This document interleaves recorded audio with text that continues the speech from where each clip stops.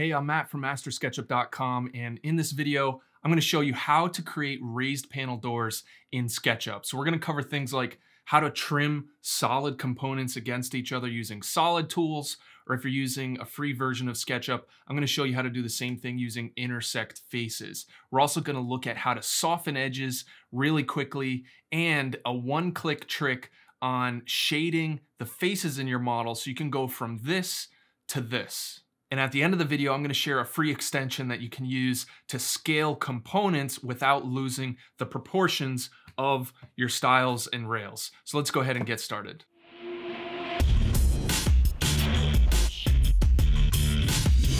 So raised panel doors are made using special router bits that create a tongue and groove profile so you can interlock stiles and rails like this to build a door. And then there's a third type of router bit that is used to cut the panel that goes in the middle. And the panel actually fits right in this groove that's created by the other router bit. So the first thing we need to do in SketchUp is actually create the profiles of the router bits. So these router bits are actually inverse of each other. So one of them cuts the tongue, the other one cuts the groove. So in this example, I'm actually creating two doors side by side like this. But the first thing we need to do in order to create the first style here is create this profile. So you need to create this first face that mimics the shape of the router bit. So that's what I did down here. So this is the first step. So I'm going to just do this quickly. If you need some tips on using basic SketchUp tools, you can check out some of my other videos, but I don't want to waste too much time going through all the step-by-step here. So I would just start out with a rectangle and resize that to 3/4. And then, by the way, if you know the model number of the router bits that you have, you can look on the website and possibly find a drawing showing the profile of the router bit, and that can be really helpful. All right, so I'm going to take the tape measure tool, go down 1/8 of an inch, create a line at 7/16, and then 1/4. So I'm just using the snapping interval for this here.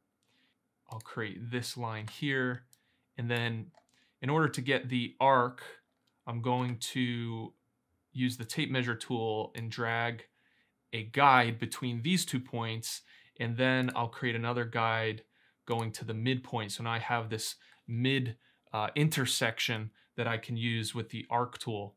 All right, and then I grab the arc tool, click once here, click here, and I'm gonna just eyeball how far out I want the arc to be. And then I'll create a second arc, and that's going to automatically snap to the tangent. And there we go.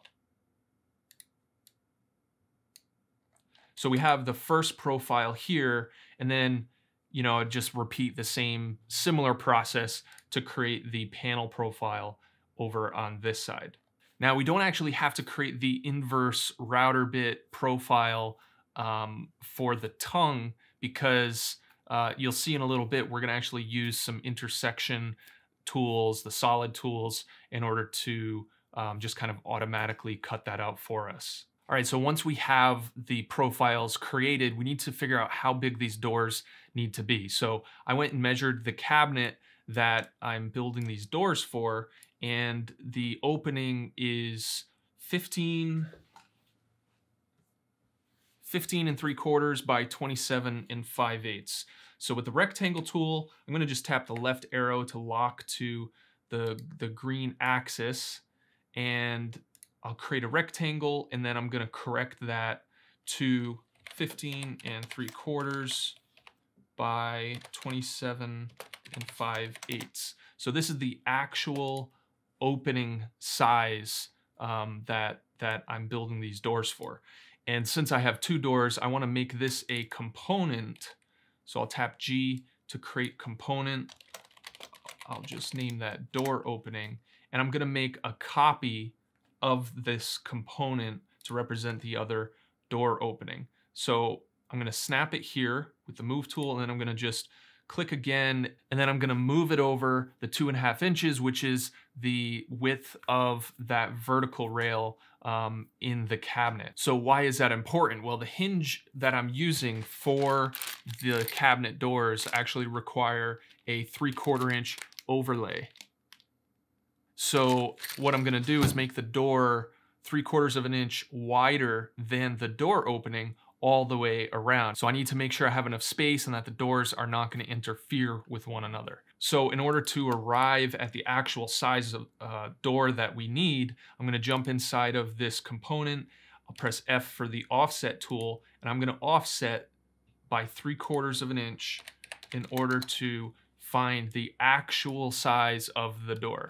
So this rectangle represents the cabinet opening, and then this rectangle represents the actual size of the door. Now, since we're just using these edges just for representing boundaries, I'm going to actually delete the faces in here.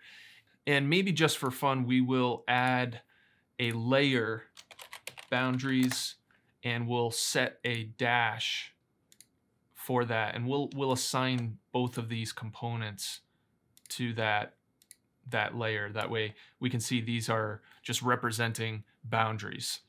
All right, now that we know the exact size of the door, let's go over here and we can grab this profile. So with the move tool, M for move tool, I'm going to grab this back edge here. I'm going to tap Control to make a copy. That way we can leave this over here. And I'm going to snap right to that corner. And then P for push-pull, we're going to extrude this all the way up to the top. So now that we have our 3D style, let's go ahead and make this into a component. So we'll triple click and tap G for component. And I'm gonna name this, the definition will be style, and create. It's actually telling me I already have that in the model because I have these over here.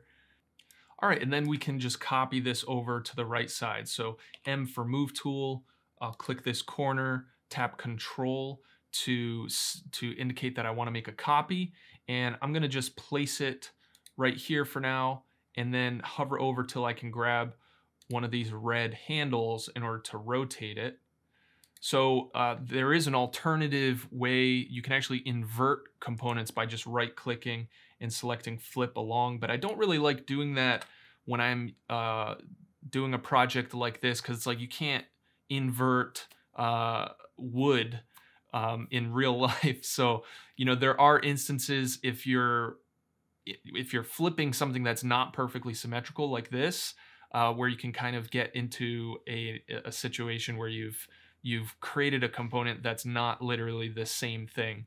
So that's why I like to just kind of rotate objects like this in this situation. And then we'll go ahead and just move that to the final corner. All right, so now that we have these two styles, let's actually select both of them. So I'm going to hold down, I'll tap spacebar to get the select tool, hold down Shift to add to my selection. So I now have both of these selected. And then I'm going to tap G to make a component out of those. So this is going to actually be the door. So let's see if I used that name yet. No, I didn't. All right, so now I can copy this door with the move tool, tap Control, snap that over here, and now anything I do inside this component will get copied, to be an identical copy over there. So you'll notice the rest of the model disappeared. That might not be happening for you because I have a keyboard shortcut for View, Component, Edit, Hide Rest of Model. So I can just tap X to toggle that shortcut, which I find really helpful. I can link in the description below if you want to learn how to set that up for yourself. But now we need to make the top rail. So instead of starting from scratch again, let's go ahead and use this component to start with, and we will make it unique. So I'm gonna move that with the move tool, tap Control to make a copy. We'll rotate this 90 degrees, and then I'm going to use the move tool and bring it up here. So right now we're actually seeing an overlap of both of these components. So I'm going to, let's first make this unique. So we're gonna right click, make unique, and then I'm gonna double click to jump inside of this component and just shorten this up so we don't have that overlap anymore.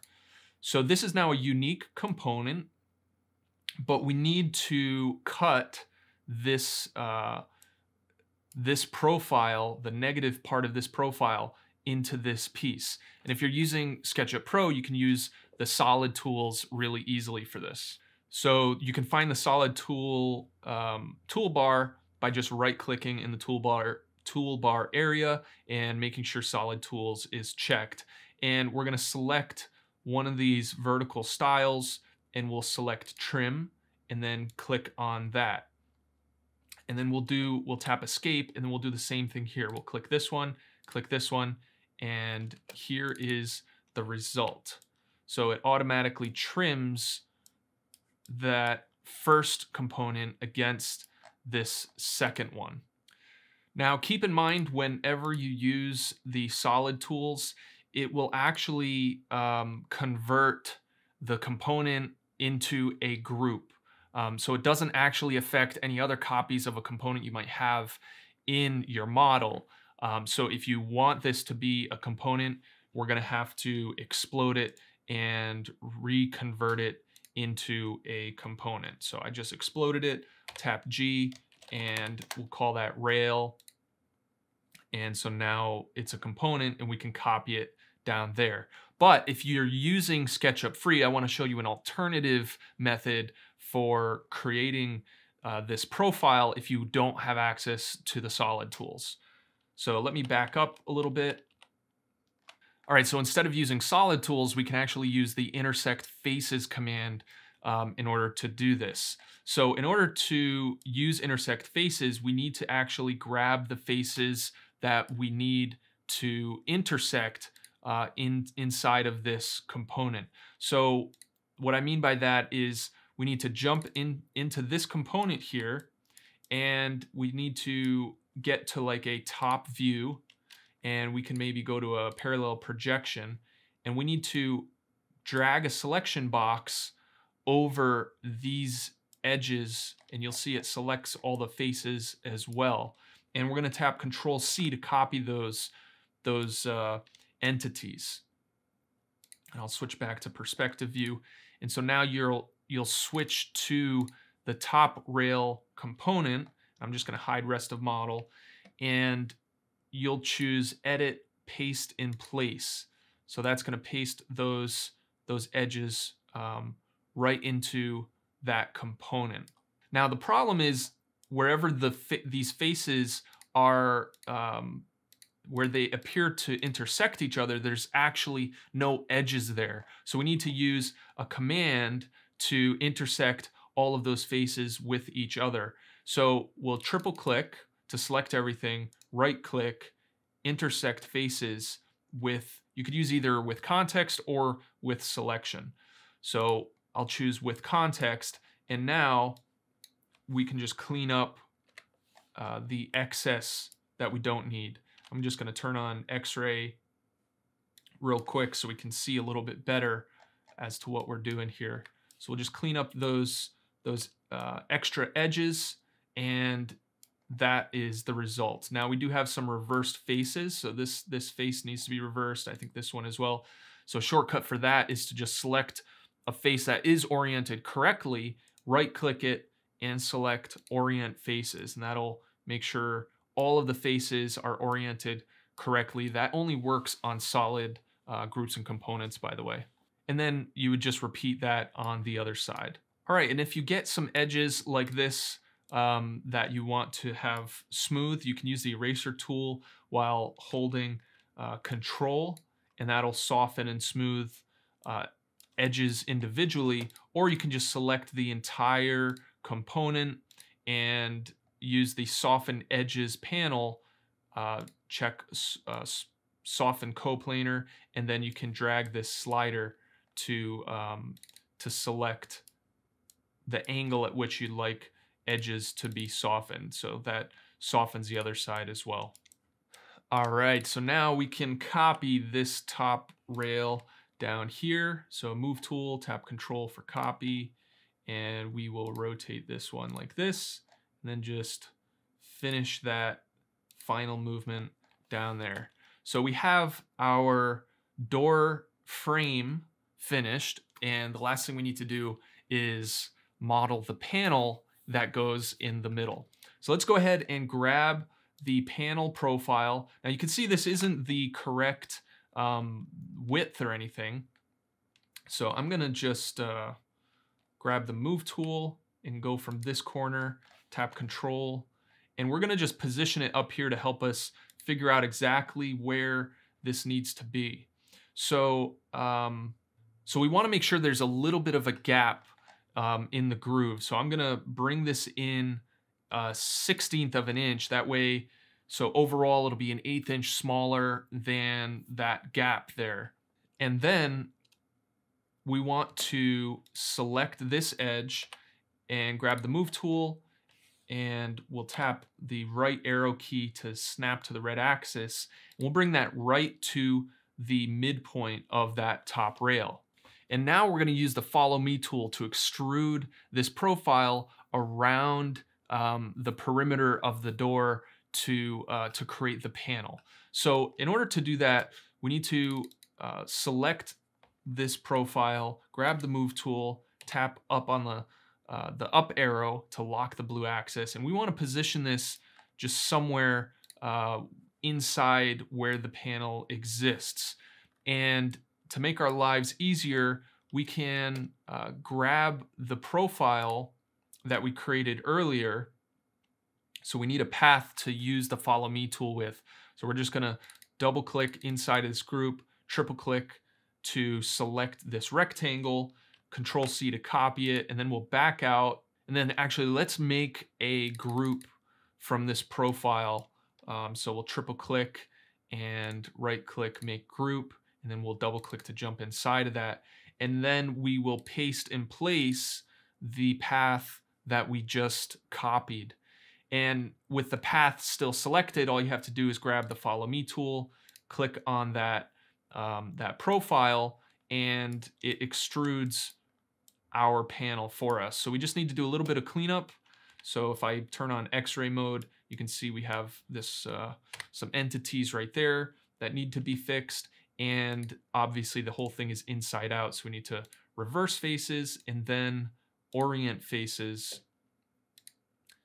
And we can actually get rid of this path as well. So again, we have some edges that we might want to hide. So we can just select that component and just work this slider until we find that threshold where everything's softened and smooth the way we want it. And you're probably wondering why the panel isn't appearing here. I just need to cut this out. So Control X, and then I need to jump inside of this component and paste in place. I have a keyboard shortcut, Shift V.